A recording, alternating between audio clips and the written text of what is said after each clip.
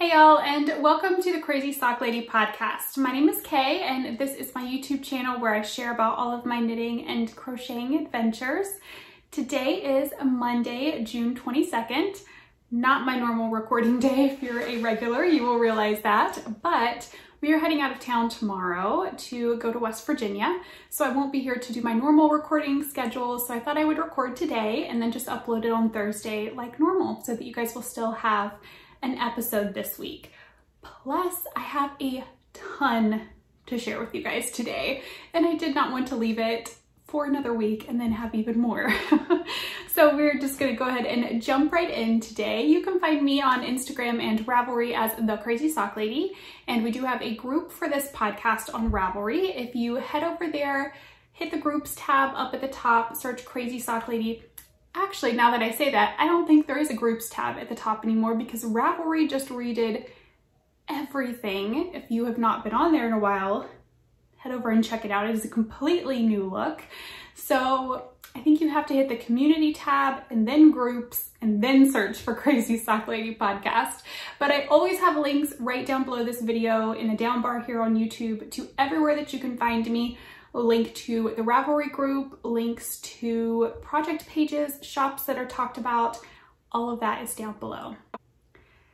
Today I actually have a finished object to share with you. I have some works in progress. I'm going to show you all of the knitting that I am taking on our trip, and then I have some things that have come in the mail to share with you.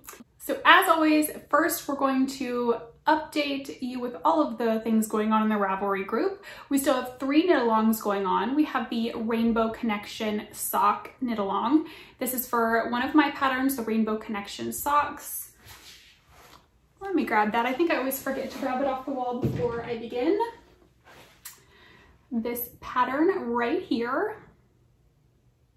Just have to knit one of these, a pair of these socks, and you can enter that into the finished object thread.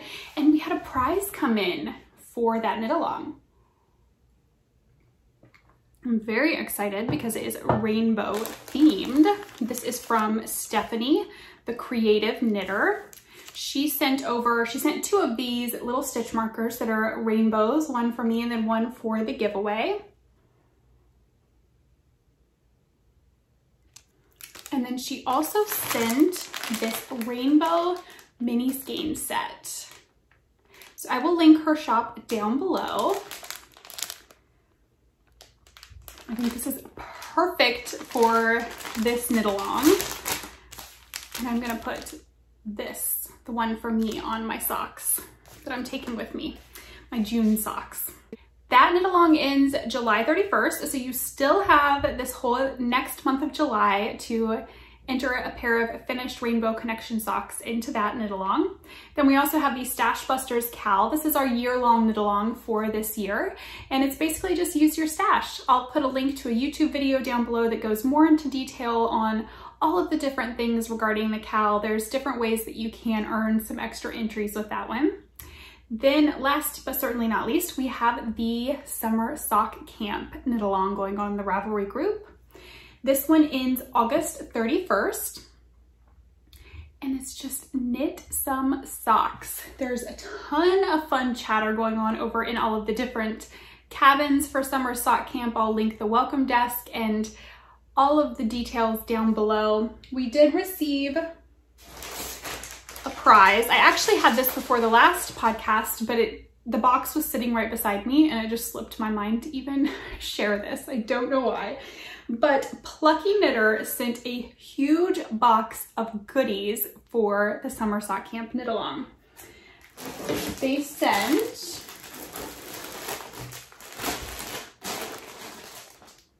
a ton of yarn. These fun cups say Plucky Knitter on the front. And then they also sent some pins that say life is s'more fun with Plucky. Life is s'more fun with Plucky. And they have little s'more on them. I'm not sure how well you can see it. I know there's a glare.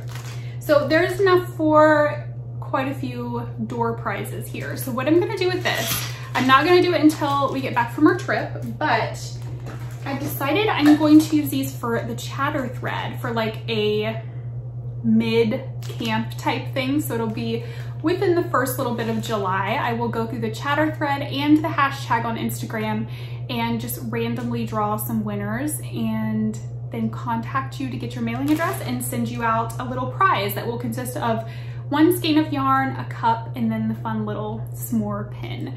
I think it's such a fun little door prize for camp. And the yarn, I think it's all on the same base. It is all on their feet base, which is 425 yards. It is 90% superwash merino and 10% nylon. Yep, all on the same base. I've never used that base with Plucky. It's very fun, bright, summery colors that they sent. Absolutely perfect. So keep an eye out for that once I'm back from my trip. And I think that is it for, oh, the new tutorial that went up this week. With Summer Stock Camp, I'm putting up new tutorials, trying to do one a week throughout June and July. And the one that went up this week, it'll go up tomorrow, so it'll already be up by the time this podcast goes up. It is how to change colors when you want to do a contrasting heel, cuff, and toe. Specifically a slip stitch, heel flap, and heel turn. I have had so many questions, people wanting to know how to change colors for those different sections, and in particular the heel. So I went ahead and did a tutorial for that, so I will link it down below if you want to head over and check that out. I also have had questions on if you can get heels, cuffs, and toes out of a 20-gram mini, like that comes with a kit, or you know, that you have laying around. So what I did for this is I weighed my mini as I went after I finished each section to see if I could get all three with one 20-gram mini. So head over and check it out to see if I was able to do that. All right, finished objects. I have Eric's socks that I knit him for Father's Day. They are done. This was out of Regia, Arnie and Carlos design line, and the color was 03654. I'm very happy with how these turned out. Their design line is just so fun. You would never look at the skein of yarn and be able to figure out how it's going to look when it's knit up.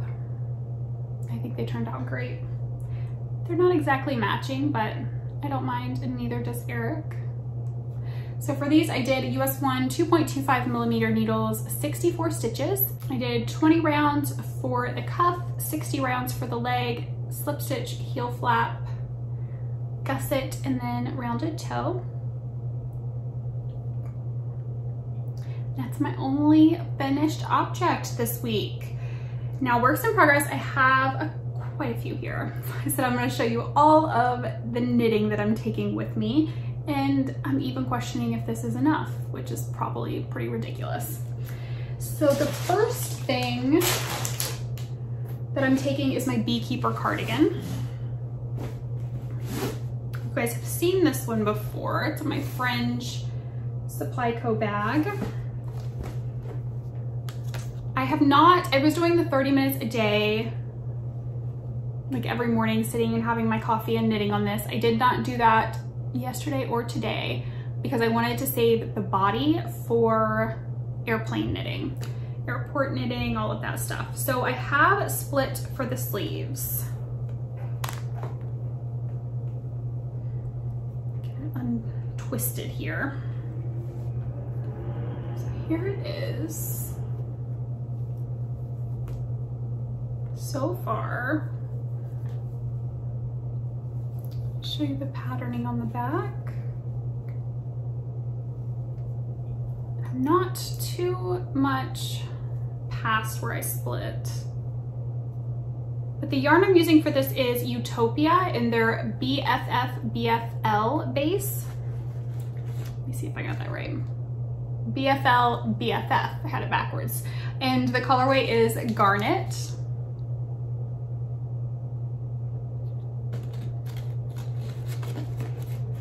And I'm using my Knitter's Pride Zing interchangeable needles for this. Speaking of, I need to make sure I stick my needle size in here for the ribbing, just in case I would get far enough that I would need that. It probably won't happen. I'm gonna write that down on my list. Does anyone else do this when they go on trips? You think you're gonna get a ton of knitting done, but you never get quite as much as you think you're going to? I have a feeling that's what's gonna happen here. But I did try this on and it's looking like it's gonna fit good, because right now it's a pretty, not like super snug fit, but it is fitted, which is, I wanted it more of a fitted than a ton of positive ease. So right now it's pretty fitted. It will grow when I block it. So I think it's gonna be good. I did have some issues. And looking at it, I wish I would have done another little bee right here. So right in that section, I wish I would have done a bee. Little bee stitch. The issue that I had with the pattern was it got to a certain point where she was no longer telling you how many pattern repeats to do. She just said to fit them in as you could with the increases that were happening. So I don't know, it was kind of hard to judge where to put those little bees once you got to that point. So I am wishing I would have added another one in right there to kind of continue it down.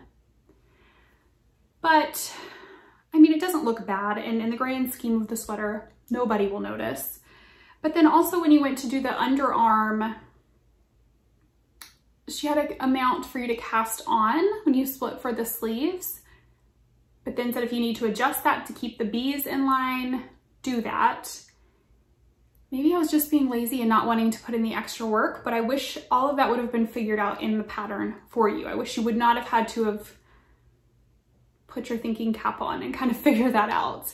I ended up not even having to cast any on. To keep in pattern, I would have had to have cast on, I think it was like 3 on each side, which, you know, wouldn't have made a huge difference in the sweater, but with the gauge, it would have added like probably almost an inch to the finished size of the body. And I didn't want that. So I actually ended up having to decrease a stitch in order to keep these bees in line.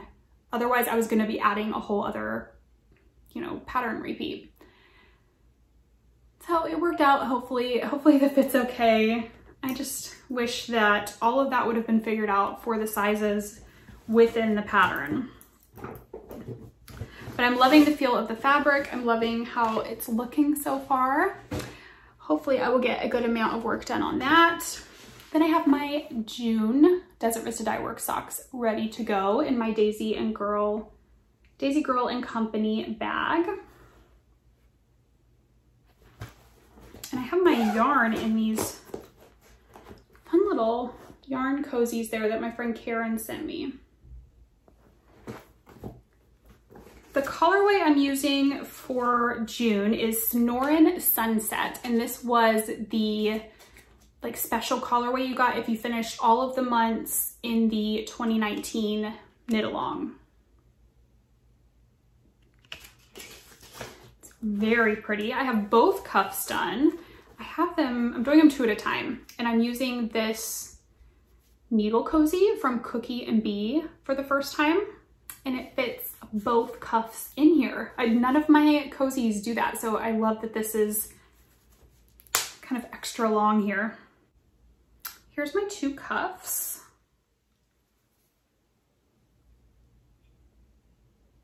I cast the first cuff on Saturday and finished it, and then I put it aside on 2 DPNs, did the second cuff yesterday, and then I've got them both set up now back on this 40-inch. I'm using a ChiaoGoo 40-inch cable, US 1 2.25 millimeter needle. And now they're ready to go for 2 at a time. I'm gonna be doing the complete sock 2 at a time, heel flap and gusset as well. Trying to refresh myself with that because it's been a bit, and then I'm gonna do a tutorial for y'all hopefully within July for one of the sock camp tutorials for 2 at a time socks. I cast on 64 stitches, knit 2, purl 2, ribbing for 20 rows.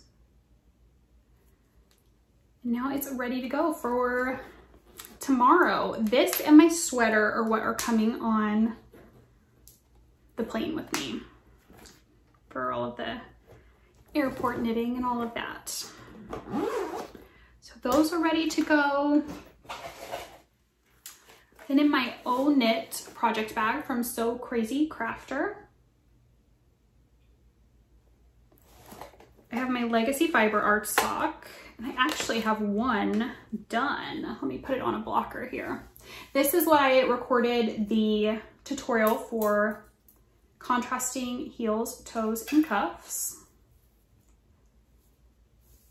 I just finished this last night. Isn't that so pretty? This is Legacy Fiber Arts in their Kirk colorway, which is this main color, and then it's their sock kit that came with this blue. I think I bought this at Needles Up last year. I did 64 stitches, US 1, 2.25 millimeter. I only did 10 rounds of the knit 2, purl 2 for the cuff, slip stitch heel flap, and then rounded toe. I've got the second one started. Oh, here it is. But I've only got the cuff done and one round of the leg. This will probably be my car knitting when we get to the airport in Pittsburgh tomorrow and make the drive down to West Virginia. I'll just knit along on the leg for the couple of hours that we have in the car. So that's another sock going, just one sock left to go in that one. And then I have in my bag from Uprooted Fibers another pair of socks. I don't remember if I showed this on the last podcast, because if I did, it's probably at the same spot. But I'll go ahead and show it anyways, because it is another project that's going with me. This is just another pair of vanilla socks on, again, US 1, 2.25 millimeter needles. These are Knitter's Pride Zing DPNs. And this yarn is Dragon Horde yarn in the Tarot colorway.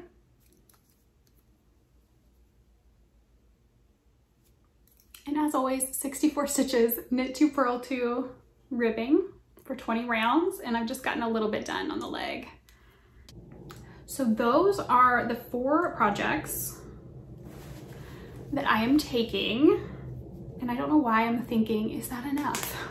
That's probably enough. I have, 2 whole socks I can knit here, my June socks, 1 other sock, and a sweater. There is no way I would get all of that done on my trip. That would be awesome if I did, but it won't happen. I may throw just 1 more skein of yarn in my suitcase just in case, because you never know. You have to be prepared as a knitter, right? So that is all of my works in progress. I received a couple of things in the mail that I want to show you. So throughout this year, I've been receiving the Clark & Elle mini skein sets. She's doing 1 for each season. They're such a fun, I love the idea behind them. She started them the first of the year, and it's kind of, for me, been like a run-on from Advent. You're not opening 1 every day, you're opening 1 a week throughout the season. So it's just kind of like a year-long Advent. I have the summer ones here. They come packaged in beautiful brown bag. And then each one is individually numbered and packaged. There is number 1 and ready for you to open 1 a week throughout the season. So like I said, these are the summer ones. I will link her shop down below. They're all in there ready to go. I always take them out of here and put them in a yarn bowl over here on my cabinet. And then I can just open 1 a week.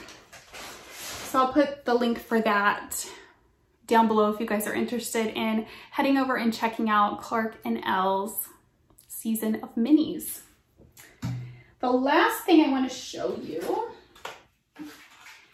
I was contacted by a company called Slice. They make ceramic scissors, and they wanted to know if I would be interested in trying out a couple of their products. So I said, of course, I've never heard of ceramic scissors.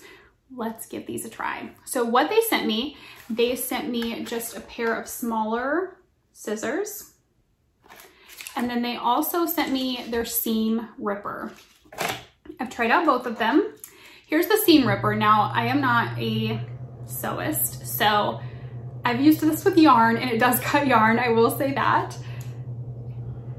There's what it looks like. And it has this here on the side and you push that up. It is a ceramic blade and they are replaceable, the blades are. And with their ceramic scissors and blades, the idea behind that is they're safer than metal needles. I can tell you, or excuse me, metal blades and scissors. I can tell you they're definitely lighter than what you would get with a metal pair of scissors. Here's the scissors that they sent. I love that they are just a nice clean look. Like I said, they are super lightweight and they cut very well.